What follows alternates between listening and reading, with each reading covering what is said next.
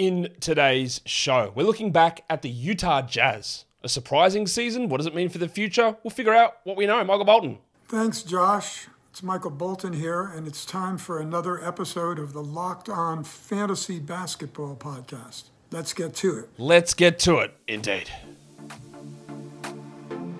You are Locked On Fantasy Basketball, your daily fantasy basketball podcast, part of the Locked On Podcast Network.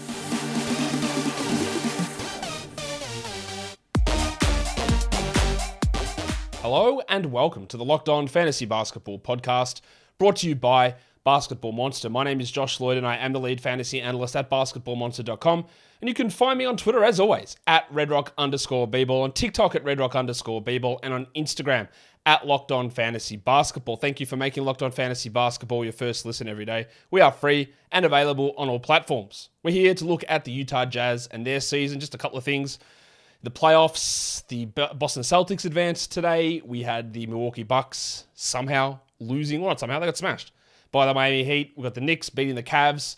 So we've only got two series left. We've got the Lakers and Grizzlies with the Lakers with a 3-2 lead, and the Warriors Kings with the Warriors with a 3-2 lead. So some really interesting series, some upsets obviously, right across the board, setting up some pretty cool and intriguing second round matchups. Out of the second round matchups that are set, what do I think is going to happen? Putting myself on the spot because I haven't actually thought about it, but I'll do it now. I think, originally I picked Phoenix over Denver. I had Phoenix over Denver in 6. I'm going to push that to 7. Phoenix, there's just no depth at all. And Denver was, I think, pretty solid most of the time there. I did have Philadelphia over Boston, I think. I'm not sure how confident I feel with that with Embiid's injury, but I think that'll push to 7. And then you got New York, Miami. That's tough. Look, Miami was bad all season until they just dominated the Bucks, and then Randall got hurt in that last game for the Knicks, who were awesome against the Cavs as well. That's a tough one for me, that series. I think that's probably going to be Miami in 6. But I don't know. I don't feel good about that one. And then, of course, we don't know about the Warriors, Lakers, Grizzlies, and Kings as to what that matchup's going to be. But let's talk Utah Jazz. Orny. Let's get it on, Gilly. All right. Let's look at what this team looked like. Who everyone thought they'd be dreadful. Man, they're going to be tanking all season. I'm not drafting any of their players. They're going to be all gone before the start of the season. And they started out really well. Yes, they did end up shipping out some players, but it's also another great illustration of making moves in your fantasy draft based on hypotheticals that don't happen. Well, Jordan Clarkson's definitely gone. They're not going to play him, except he started all season. All right, Mike Conley, they're going to send him somewhere else and he's not going to be useful. Well, that's just not true. There's no chance Kelly Olynyk plays a role in this team. Not true. It's really hard to predict the tanking stuff or these expectations you have. And I think a general rule should be, if you're making a move in a fantasy league, a pick up, a trade, a draft pick, based on what you think might happen in terms of a real life trade, it's just really not likely to happen. Like, the chances of you hitting on that are so minuscule until you get 2-3 days before the trade deadline. You have 2-3 stash guys that you look at, and that's really about it. I think we get taught that lesson every year, and I think it was illustrated pretty significantly by this team. 37-45, the Jazz. They had a net rating of negative 0.9. That was 22nd in the NBA. 10th best offense, which is, again, staggering. That's a real testament to Will Hardy and what he was able to do with this squad. And, of course, the play, mainly, of Lauri Markkanen. Defense, 24th. Their best lineup of players who played over 100 possessions and remained on the team to end the season was a very interesting lineup. Horton Tucker, Abaji, Markkanen, Olynyk, and Kessler. Really intriguing that's the lineup they started a lot of the time, and a lot of that came, well, all of it came post-trade deadline, obviously, because their best lineups had Conley or Vanderbilt or Beasley in them, and they were all traded. But no Clarkson there because he didn't play a lot of that time. But an interesting lineup. There was a plus 9.8. They had some moments, that group, and we're going to talk about all those players individually. In terms of their cap space, they've got $41 million in cap space likely coming up because there's a few big situations, and the biggest one probably is going to be Jordan Clarkson and his player option, who we expect will decline that player option. He does really like being with the Jazz. The Jazz love him, but I don't think they'll be prioritizing bringing him back. I expect Clarkson to go somewhere else. There's also Taylor Horton Tucker, Rudy Gay, and Damian Jones, all with player options. I expect Gay picks that up because he's not getting $6.9 million somewhere else. Damian Jones probably picks that up. Horton Tucker, about $11 million. It's only 22. Taylor Horton Tucker, he might decline that. He showed a little bit down the stretch there. He might decline that, but I think he'll be back. And then Juan Toscano-Anderson also is an unrestricted free agent. There's also a significant non-guarantee on, as I hit the microphone, a significant non-guarantee on Kelly Olynyk's contract. It's only $3 million out of the $13 million guaranteed, or out of the $12 million guaranteed. So there's always a waive possibility there. Plus there's the guys they signed at the end, Vernon Carey Jr., Luka Šamanić, and Chris Dunn, who are all non-guaranteed for next season. I expect Dunn and Šamanić, at least, will be back next season. In terms of the NBA draft, they do have the 9th best lottery odds. The most likely spot, 50% chance of them finishing in the draft is at pick 9. And my mock draft ADP database would suggest that will be Anthony Black out of Arkansas. They've also got 2 other first-round picks. Pick 16 would mock them with Jet Howard, and pick 28 is, well, this guy's moved up in a lot of mock drafts recently. I've got to go update that database because a couple of the guys that I use in the database have put out new mocks. I've got to go update it. But Bilal Coulibaly, Victor Wembanyama's teammate over for Mets 92, he has moved up a little bit into the top 20 in some mocks, so he's be likely available there at pick 28. Question comes through from Karch Hinkley. A lot of questions like this one, so we're just going to cover it here. Will Lauri continue this production? Lauri Markkanen. Now, we're going to talk about that in a second, but that is the common thing, because he was obviously a big target of me and big target of people listening to this show because he was incorrectly ranked and ADP'd all over the place. I was getting him 50s, 60s as that sort of option, but nobody expected what he did. And I think we have to look at what he did, and we'll talk about it in a second, but there is risk of efficiency drop because it sort of came out of nowhere. He did bump his usage. It wasn't sky high, but he did bump his usage. Still complete lack of defensive stats, but he was able to shoot at an insanely high level. And if there's any sort of level of reduction there, and the fact that the matter with him as well is down the stretch of a lot of games, they didn't go to him huge amounts. He didn't just dominate the ball and dominate possession with super high usage. He really was able to get to where he was through just elite efficiency. And he was awesome. Don't get me wrong with any of that, but I don't know if there's an extra gear. And while I do expect that he'll be strong and he'll be picked probably second round, and I wouldn't think he's going to fall outside the third round, it's very, very far from a guarantee that that level of efficiency steps up. And if he goes from a 50% shooter back to a 47% shooter, might not seem much to you, but it's enough to drop him 15, 20 spots. It can be. If there's just any sort of little dip in that elite level of efficiency, then it probably drops him off. So he's good. He's their best player. But, who knows? There are a lot of different things that can sort of happen. A lot had to happen right for him. Is he a player, and this is what we always look at when we're talking dynasty, is he a player that you feel comfortable, you are my number one, we are building around you as our number one moving forward? I think I'm not quite there with him yet, but I'm not far off it. He'd be an awesome number 2. Like, is he better as a build around number 1 than a Kristaps Porzingis would be? Or does he slide more into the Porzingis is a best number 2 sort of situation? We just did the Wizards yesterday. And I think that's probably why we look at him and go, yeah, you can do this next season. 2 years' time, 3 years' time, you'd probably expect a marginal drop-off from Mark. But again, he was impressive, so maybe not. But really, really impressive stuff from him this season. I just have some concerns about the way that is able to hold.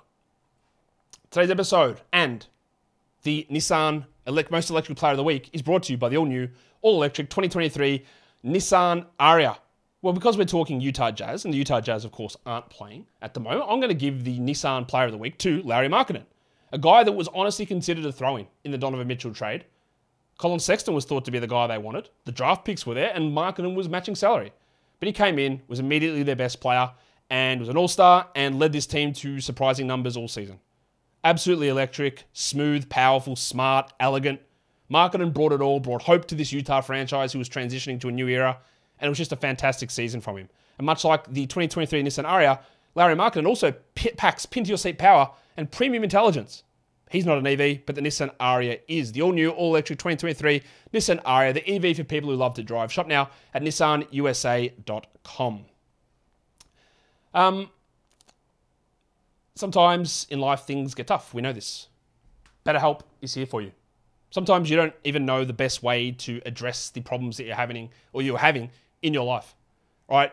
We look at getting the right help to improve yourself, which can be a lifelong process. And we're always growing. Our situation is always changing. We're always changing. And BetterHelp is someone who is there for you to help connect you with a licensed therapist who can take you on that journey of self-discovery wherever you are.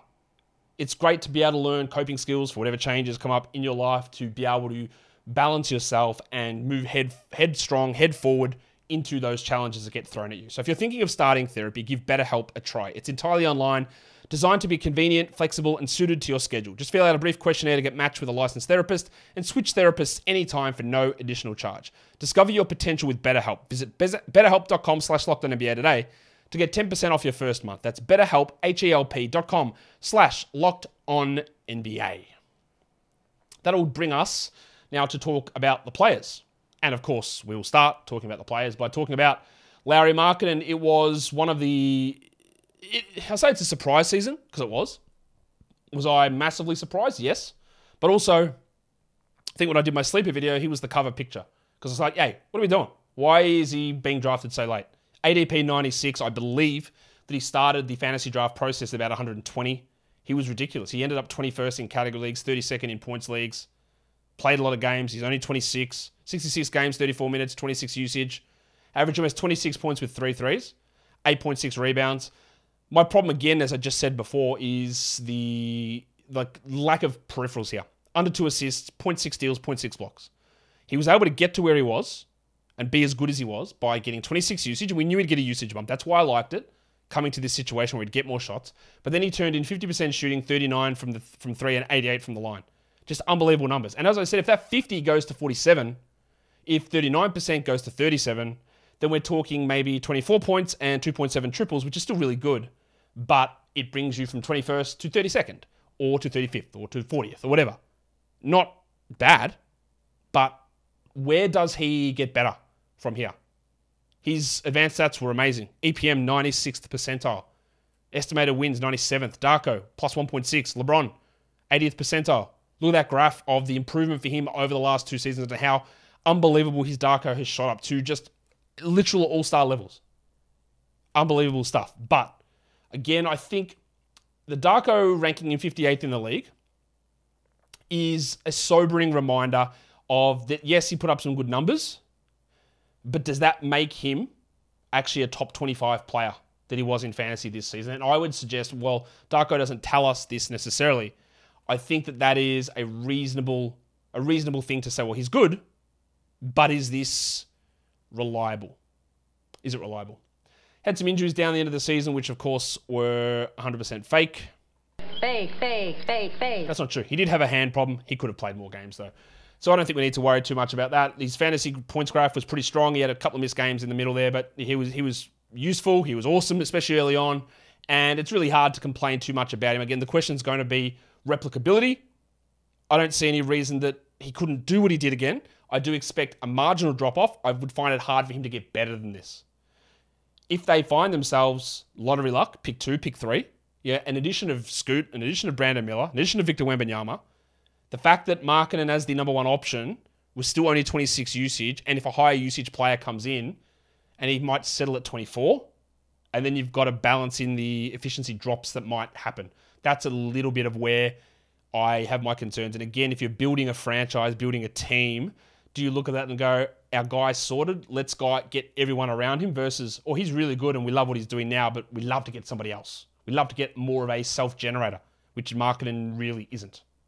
And that's where you have some level of concern, whereas as a big man, you can be a non-self-generator as a big man, but make it up by averaging 1.7 blocks and getting a sneaky 3.5 assists or 1 steal. He doesn't do any of that. That's part of my overall level of concern. In terms of, no, I'm not concerned, but I think you know what I mean anyway. My concern of where does it go from here and how long does it stay at this level. This guy was second on this team. He only played 22 games, and that is Chris Dunn. Came in towards the end of the season after they traded away Mike Conley and Jordan Clarkson got hurt. He was 70th in category leagues, 89th in points leagues. Now, the total numbers are bad because he played 22 games. 297th in cat leagues totals, 299th in points leagues. He's 29 already. He played 22 games, 26 minutes, 20% usage. So these numbers are fantastic. 13 points, a 3, 4.5 boards, 5.5 rebounds, a steal. He shot 54 from the field, 47 from 3, 77 from the line. And while I use this for injuries a lot, let's use this for Chris Dunn now. Fake. This is bullshit. He's not a 47% three-point shooter. He's not even a 54% shooter from the field. He's not a 26-minute-a-night player, I don't think. we have to remember that end of the season, Conley was traded, but there was no Clarkson, who might not be there this season. There was also Collin Sexton. He was out as well. And while Dunn has this non-guaranteed $2.5 million contract for next season, and he is a very viable backup, I think we'd be treating him more like Dennis Smith in Charlotte. Great defensive guy, can come in, step into bigger minutes if needed. But he's not the answer. He's not that sort of player. So while this is all good, and his impact stuff, LeBron loved him. His EPM was pretty strong. His Darko, not quite as encouraging. Remember, Darko is something that takes what you did, but also tries to translate it forward looking. It doesn't look at this and go, wow, what a turnaround. But we've got big stuff coming from Chris Dunn. And the fact that he is 29, he didn't sign until March, should get you that understanding of, he's probably not in the future plans of a team. His fantasy points graph doesn't tell us much apart from towards the end of the season. Like, that's when he played. He was given big minutes because Sexton, Clarkson injured. And then you had a bunch of other guys. So even Horton Tucker, I think, missed some time down the stretch there as well. He was pretty strong. He was pretty impactful. He was really useful in 12-team leagues for a big stretch of time. But I don't really know that that's something we care about too much moving forward. Kelly Olynyk. Pretty staggering to me that Olynyk was being drafted where he was. I was picking him around the 100 mark in a lot of drafts. I was told, and I told you guys, that they expect him to start and play some significant minutes. And a lot of the panic around Olynyk was, A, they're going to trade him, and B, he's going to get benched for Walker Kessler. And this is why it's really important to be really cautious about where you get your information. Because yes, Kelly Olynyk might be listed as a center on fantasy sites. You might think that he's a center. He played power forward exclusively. Jared Vanderbilt was their center, and Walker Kessler was their center. So people just go, well, they're just going to bench Olynyk for Kessler. That's what's going to happen. And of course it never did, because the shooting and passing ability that Olynyk brings were hyper useful. Now he does have that non-guarantee. He had a $12 million contract, $3 million guarantee, so they can waive him at any point. He was 73rd in category leagues, 118th in points, and he clearly busted through that ADP. And you know that I was big on him, having him, drafting him, but also when I saw he was on the waiver wire all season, add him, and you would have got great value out of that. But he is 32. He played 68 games, 29 minutes, 17 usage, 12 points, 6 rebounds, almost 4 assists, 0.9 steals and half a block. Now in the past, he's been a much better shot block than that. He also shot really, really well. Also, his advanced numbers were all strong across EPM and Darko and LeBron. Positive impact player, as he has been for big stretches of his career. If you look at that graph, he's been a positive guy basically since year 2, year 3. Just amazing stuff. Who's a solid contributor and doesn't get the respect as a positive contributing player as he should. We know he's had some big runs, like in post All-Star break with Rockets. That's one of those key ones. But they got him as part of the deal for Bojan Bogdanovic. Probably maybe could have done a little bit better there, but Olynyk provided good value for this team. He was really helpful in getting Markkanen to where he was, and also getting Walker Kessler to where he needed to be. But is he on this team next season? I don't know. He's useful, clearly, but they're making the moves to get off of guys. If they lose Clarkson, they could move on from him. They could open up things and really start to wind into a full rebuild this season. I think that's a huge possibility for Kelly, and he's 32. So a lot of whether he's going to be draftable or have value this season is going to come down to what does their roster look like. Like. He's good, but he shouldn't preclude you from changing the roster or upgrading the roster or upgrading his position or anything like that. Shouldn't have any like worries about him putting a handbrake on that. That's just not realistic. So we love what he did, but I don't know that that's going to stick. He started out really strong. He had those ankle injuries in the middle of the season, and I think we all know this if we had him in fantasy. He was bad. He struggled with that ankle problem, and look at how his EPM dropped way off when he had the ankle issue. And then he got healthy and was back to being the same player again, basically. Showing again that ankle injuries, while you can come back from them early, they can have a lingering effect on your on-court production. And I think Olynyk was a pretty strong indicator of that this season. Today's episode is also brought to you by eBay Motors. For a championship team, it's all about making sure every player is a perfect fit. And it's the same when it comes to your vehicle. Every part needs to fit just right. So the next time you need parts and accessories, head to eBay Motors. With eBay Guaranteed Fit, you can be sure every part you need fits right the first time around. Just add your ride to my garage and look for the green check to know that the part will fit or your money back. Because just like in sports, confidence is the name of the game when you shop on eBay Motors. And with over 122 million parts to choose from, you'll be back in the game in no time. After all, it's easier to bring home a win when the right parts are guaranteed. Get the right parts, the right fit, and the right prices on ebaymotors.com. Let's ride. Broncos country, Let's ride. eBay Guaranteed Fit is only available to US customers, eligible items only, and exclusions apply. Let's look at the man on the street, Jordan Clarkson. JordanClarkson. Another guy that I was pretty interested in drafting late. A lot of people were telling me there's no way they will move on from him straight away. They will start their rookie Ochai Agbaji. They valued him so much to get him in that trade. And Clarkson's just not worth it. Now, my thought on Clarkson preseason was he would come off the bench and he would be really strong as a points and threes guy. I didn't for a second imagine what we got out of him. 79th ranked player in points, 115th in category leagues, 131 ADP, so beat that number. He's 31. He's got a player option that I think he'll decline. He played 33 minutes a night with 27 usage. 21 points, 2.5 threes, 4.5 assists. Shot 34 from 3, 44 from the field. Now, he was obviously a negative impact field goal player. And the low rebounds and the low steals are annoying, but good assists, good threes, good points, good free throws, good usage, good minutes. Consistency was great. We love that. Impact-wise, pretty strong. Darko, 95th ranked player in the NBA. LeBron was the only one that hated him. He was 16th percentile compared to starters. That's really interesting. While EPM and estimated wins really liked him too. And you see the Darko stuff, how negative he was as a player most of his career until like the last 3 seasons where he's really stepped it up to be a positive contributor. And part of that is better shot selection, understanding what his role needs to be. Do I ramp up when necessary? Do I pull it back when necessary? Shout out to Dylan Brooks. Understanding what his role is and how he can best help a team. And he has really matured into that player. And I think that gives him significant appeal as a free agent, like fitting on a team. Like, can you start? Can you come off the bench? Can you facilitate? Can you score? Can you shoot threes? Can you drive? I think there's a lot of positives for what Clarkson's been able to develop. And he is 31, so we're not expecting big stuff from him again. And is he draftable next season? I don't know. That's going to depend a lot on the team that he's on. And his talent level and who he is as a player and his age, you would think that he's probably got 1, maybe 2 draftable seasons left. Maybe. I would say it's probably more likely 1 than 2. He did have, again, a bunch of fake injuries towards the end of the season. Oh, that's not. He had a thumb issue where he couldn't catch the ball. But I think he probably could have come back at some point, but they were sitting guys out. He was just really solid all season, and not much more that needs to be said about Jordy Clarkson, I don't think.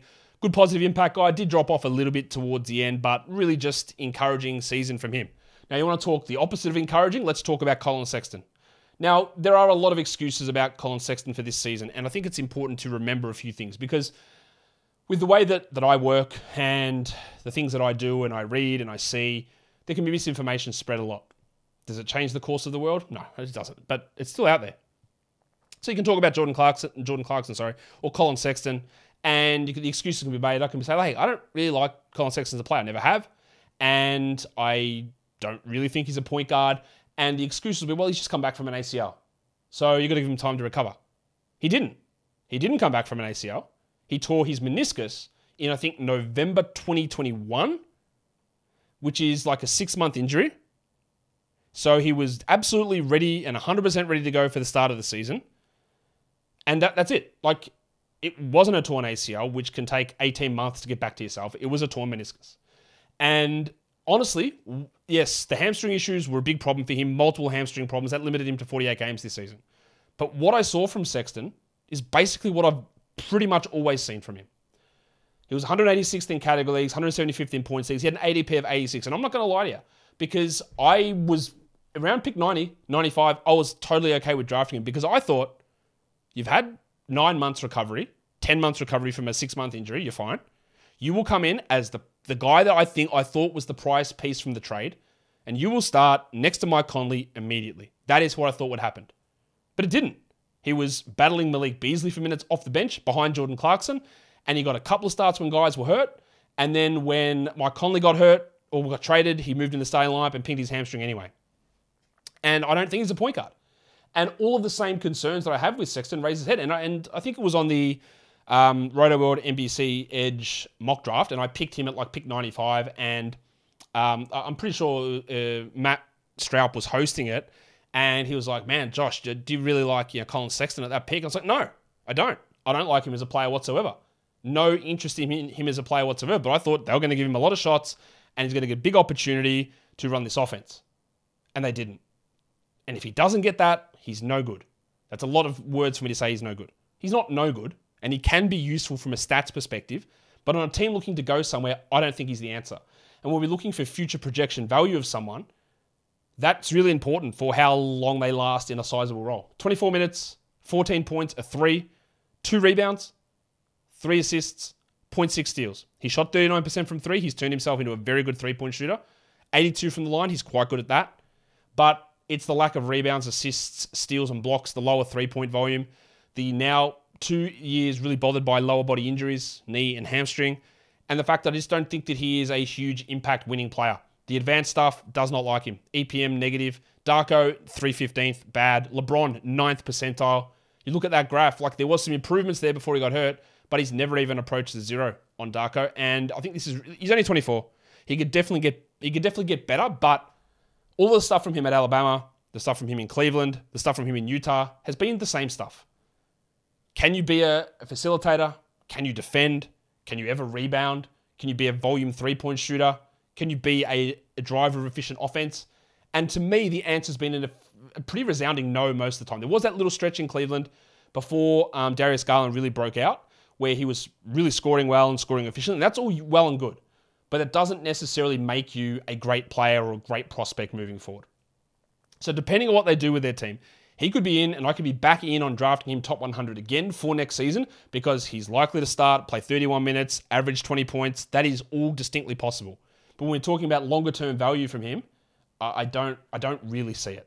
I just think there are too many struggle areas in what he does for me to get too excited about that. The guy that did start and played some minutes over him even when healthy towards the end of the season when Conley was gone was Taylor Horton-Tucker, who is still remarkably young. For a guy to be out of his rookie contract and have the player option of his second contract coming up this season, he is 22. He had an ADP of 142. I don't really know why.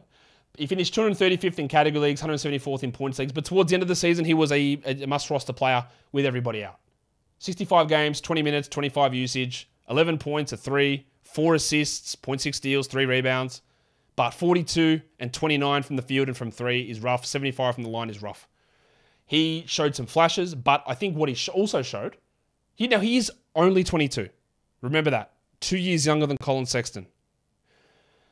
So he's still there are going to be guys coming in. Chris Murray is going to be drafted this season, older than Taylor Horton-Tucker. When you look at what he's doing, it's still 2 years away from where Sexton currently is now age-wise. But has there been any improvement in shooting from Horton-Tucker at all? He has a lot of inconsistency with his offensive play. Defensively, he struggles quite a bit. He still remains really intriguing. But I think the times that we're going to look at him as fantasy relevant are going to be times where, 1 to 2 people are out. He comes in, he puts up good numbers, they lose games, and then you're still always looking to upgrade that spot. I'm not ruling all this stuff out because he's still only 22. That is really young. The Darko stuff has been a solid improvement. He's getting better. He started out unbelievably with the Lakers with a couple of really huge games and then did drop off and became a massive negative. And then improved, picked it up, hung a little bit as a starting point guard, was okay. But I don't really see that as, is he better than Collin Sexton? I don't know. Better passer? Sure. Not more reliable as a scorer or shooter, though. And we see that the numbers for him really spiked towards the end there when Clarkson was out, when Conley was traded. So he remains a conundrum. I imagine that him and the Jazz will look to come to an agreement on a contract. He might opt out and then sign for another 330, 345 type contract. I could see that happening. But him and Sexton are they both backups? Clarkson's gone. Will Sexton start next to Abaji? Maybe. And then Horton-Tucker gets 25 off the bench? It's possible. But it's probably never going to be a consistent enough fantasy producer for us to care. Speaking of consistent fantasy producers, or caring for that matter, Ochai Abaji, who was the lottery pick of the Cavs, came across in the trade for Donovan Mitchell and was a guy that A, I didn't like them picking at that point in the draft. B, I hated his fantasy translation. C, I hated his prospects for this season. D, I think I'm totally justified in terms of what his production was this season. Now, I am in no means ruling out him being a positive NBA player. The advanced stats would tell me, Josh, you're wrong, because they're all really bad, and I think he was quite bad this season. He was, like a few of these players, much better when they started him towards the end of the season.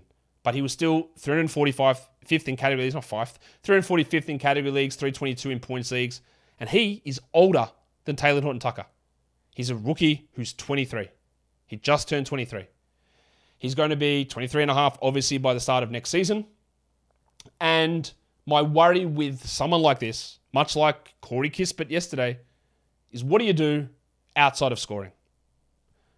8 points, 1.5 threes. 1.5 threes in 20 minutes is solid. But 15% usage? He required a lot of players to be out to even have any interest in shooting. He just didn't seem like he was going to do that. He's a guy that I think is going to hover around, like maybe best case 20% usage at his peak seasons. 2 rebounds, 1 assist, 0.3 steals. Now, 20 minutes a night is not starter level, but it's 67% of starter level. So we add 50% onto those numbers. Let's say it's 30 minutes. Let's translate this to 30 minutes. 12 points, 2 threes. Yeah, that's okay. 3 rebounds, 1.5 assists, 0.5 steals. That's not enough there. 36% from 3 is solid. 81% from the line doesn't get there. 42% overall shooting. Impact-wise, negative EPM, big negative Darko, 448th in the NBA. LeBron was pretty poor, and you can see that graph. Like, nothing spectacular. It took a lot of things to happen. No Clarkson, no Markkanen. Olynyk missed some time. Sexton out. And then he started to do better, and we see that on the fantasy points graph. You can see some better numbers. But when you see the red line being significantly higher than the blue line, that tells you hey, his fantasy points per minute are really low. Low usage, low peripherals, low scoring. Towards the end, it started to get even to each other, but he would be a guy who could have 20 points on 8 of 9 shooting, and everyone would froth him. Man, I can't believe they got this guy as part of the trade. Wow, what a future star we've got on our hands. And then, as usual, when you're digesting media and socials and all that sort of stuff, they won't mention that he has 3 points on 2 shots in the next game and played 25 minutes with 1 rebound. Because that's sort of what he was doing most of the season. We're not precluding him from becoming good, of course, but he's 23, so he is already behind the 8 ball as a young player. The profile was never good coming out of Kansas. It's exactly the same as it was in Kansas as it is in the NBA, where you struggle in a lot of those other peripheral categories, and that is just a losing proposition from a fantasy output perspective. For him to become a good fantasy player, which, again, he started to put up some good numbers towards the end, it required everyone to be out, and it was Horton Tucker and him and a little bit of Olynyk putting up numbers. And Damian Jones and Udoka Azubuike and Simone Fontecchio and Luka Šamanić as the players next to him. Yeah, no Sexton, no Markkanen, no Clarkson, no potential top 5 pick this season in the mix. Top 4 pick. None of those guys there. So if you are hoping that he builds on what he did for a dynasty league, again, we all have biases. I just didn't like him as a draft prospect. I didn't buy into it. I didn't buy him as a fantasy draft prospect. Nothing that I saw changed my mind. He shot the ball very well, fairly well, 36% overall from 3, improved as the season went on. But the lack of impact across other areas and the reluctance to get any usage in makes him a guy that I really doubt is going to be a fantasy impact player. Didn't really play at all to begin the season, which, again, if you're picking 23-year-olds in the draft, I assume that the reason you're doing that is you hope that they're NBA ready. And when you barely play a single game in the first 3 months of the season, it's a little bit worrying. And then you start to get games and you're really a big negative nearly all season until you have some positive impacts towards the end. Again, I know a lot of Jazz people are really, really bullish on what he was able to do, super positive on him as he moves forward. I could be wrong, but I don't buy him as a high-level fantasy contributor across multiple seasons. There will be moments where things happen and injuries happen and he has a little peak, but nothing where I go, well, I'm very excited about what Agbaji is going to do. There's not a huge amount of prospects to talk about on this team, so we are going to talk Damian Jones, who they've got 3 first-round picks obviously coming in, so things are going to change coming up. 361st, Damian Jones. He was actually drafted in 2% of leagues at pick 140 because at the start of the year, we didn't know whether he was going to start next to Anthony Davis. That was the rumor coming out of Lakers training camp. He obviously didn't. He played 28 minutes a night, played 41 games, 12 minutes, averaged 3 points and 3 rebounds with half a block. He shot almost 60% from 3 on limited attempts. He's a guy that goes out there and occasionally flashes decent production, but never seems to be able to stick with it. And you can see, like, even towards the end of last season, I can't remember if that was with the Lakers or with the Kings. I think it was with the Kings. He started to become a slightly positive impact player. Now, it did start to drop off as this season went on, and then he really struggled when Kessler missed time down the end. Like, he didn't really do anything to suggest that he should get this role more, and his impact stuff was all pretty low. But he still remains marginally intriguing. And you can see, look, just barely playing at all with the Lakers. Played some games with the Jazz, but, you know, how much are we excited about it? The answer is not really at all. There's a lot of blue dots on this graph as well, just showing all the games that he didn't play. And the last guy that I'm going to talk about, I'm not going to go into in-depth detail on Johnny Juzang or even Simone Fontecchio or even Luka Šamić, who I don't really think are NBA rotation players. This is a guy that they invested a first-round pick in, and it's Udoka Azubuike. Now, I hated the pick when they made it. It didn't really make any sense, and he's had these ankle injuries, but also I don't think he's an NBA player. I don't know what's going to happen with him. He's 380th in category leagues, 14th in points leagues. He's 24. He played 10 minutes in 36 games. 3.5 points, 3 rebounds, 0.4 blocks. He did shoot 82%, but -3 Darko. That's 495th. Barely anyone worse than that. LeBron didn't love him. EPM didn't love him. He barely played. Look at his fantasy points graph. He's just barely on the court. A first-round pick that they could have done so much more with. He's too slow. He can't do anything offensively. He's too slow to move defensively. I think he's going to be out of the NBA really, really soon, which is unfortunate for the guy, but I just don't really see it at all, unfortunately for him. So don't look at him. I think they need to do more here, obviously, behind Walker Kessler. As I just realized, where's my Walker Kessler graph? I'm going to go bring that up. Did I miss Walker Kessler? I did. What on earth happened? Well, that was almost a gigantic L from me, but I saved it. Went back, found it, realized that I didn't talk about Walker Kessler. So let's talk about the runner-up, third place in Rookie of the Year. He was a complete revelation, I think, this season. One of those players that when we do our fantasy rookie translations, we do it and I go, oh, why is Walker Kessler coming out as a top 30 player? What's going on here? Can he stay on the court enough? Because if he can, these numbers translate unbelievably. And turns out he can. You don't see rookies that are this impactful as rookies. You don't. He was unbelievably good. And he did this while playing 23 minutes a night. 84th ranked player, 108th in points leagues, drafted ADP 41. There is a huge risk, in fact, I think it's almost definitely going to happen, of him being drafted too high next season for a number of reasons. People will look at what he did as a starter, which was undoubtedly really good. 28 minutes a night, 11 points, 10 rebounds, 2.7 blocks, 72% shooting. He had 48% from the line, which is obviously horrific. The attempts aren't all that huge. It was only 12% usage as a starter, which is obviously really low as well. But the numbers for him are going to be absolutely bumped because of turnovers. His numbers are going to be through the roof because of turnovers. Like if you look at his Yahoo rank, it'll tell you that he was 50th for the whole season. So you're going to look at this and go, well, actually, if you look, since he was a starter post All-Star or, February on, he was actually a top 25 player. He's going to go second round in some drafts, and I don't know that that's correct. Well, actually, let me rephrase. I think it's correct that he's going to go in those spots. Do I think that ends up being the right decision? And I don't know that it is. This doesn't take away from the fact that he's already a really impactful defender, and I actually think he's going to start to shoot threes more. He didn't really hit any. He did shoot at 33%, but barely hit any.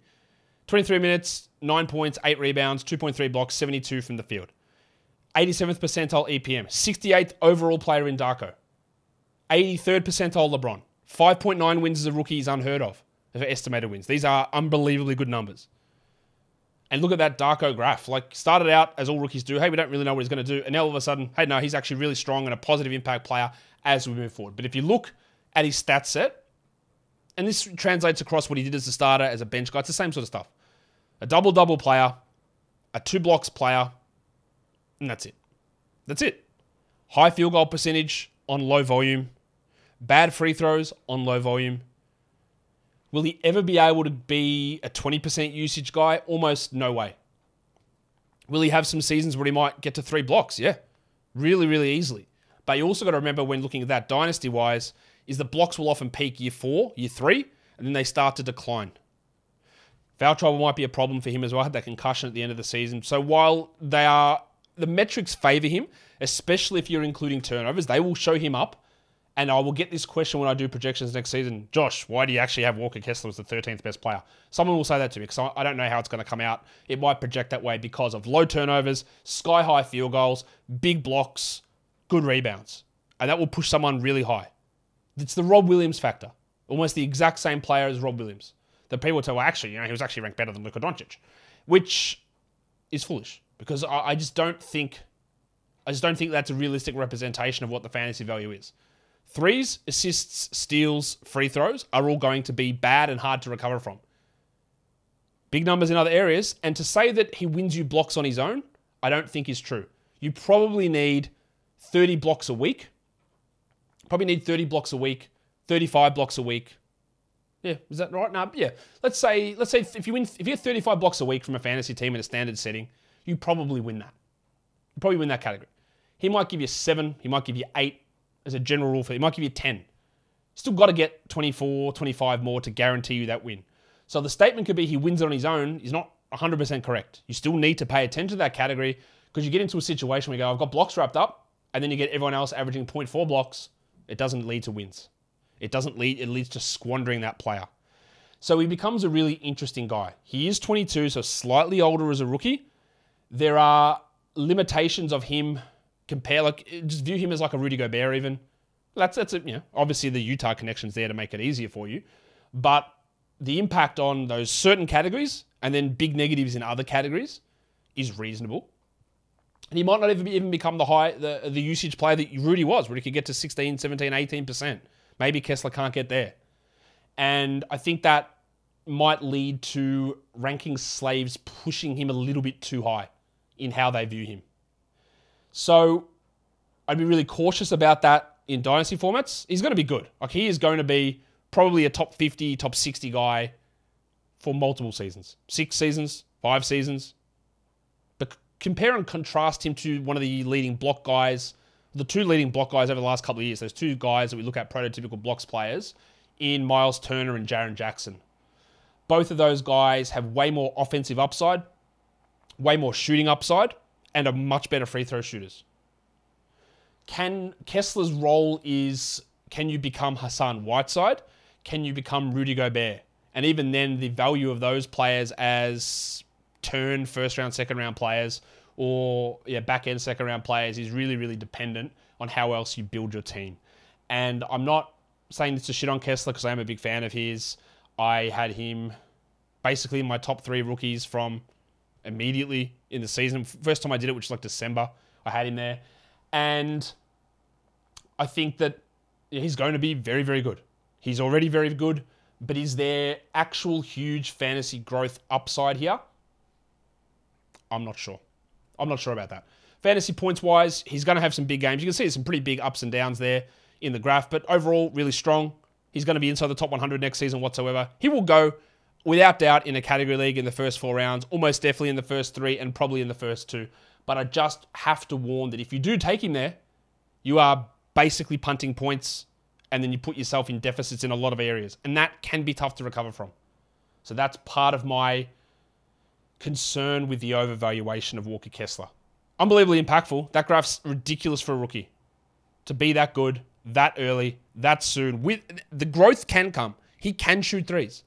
Will he ever take enough of them or be enough of an offensive guy to matter? Can he get to 17, 18 usage? I don't know about that. Can he average 3 blocks a game for a season? Yes. Yes, really easily. But that's not a 7-year prospect. That's not something where you're going to average 3 a game for 7 years in a row. It's really hard to do that in the NBA. And that does do it for me talking about Walker Kessler. Sorry for forgetting him until the end, and I'm sure I'm going to get comments. Hey, Josh, you're talking about your Udoka Azubuike. You haven't even talked about Walker Kessler. Well, there he is. We did talk about him eventually. Follow this podcast, Apple Podcasts, Google Podcasts, Stitcher, Spotify, and on the Odyssey app. And if you're here on YouTube, thumb it up. Leave your comments down below. Guys, we are done here. Thank you so much for listening, everyone. See ya.